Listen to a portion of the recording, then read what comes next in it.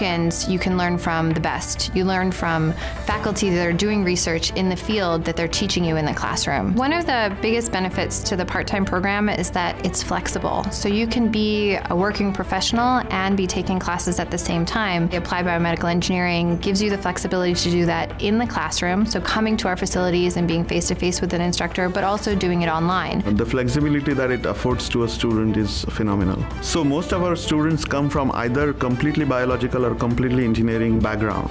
And what we tend to give them is a total spectrum of activities from bench to bedside, which is basically the hallmark of biomedical engineering as an interdisciplinary field.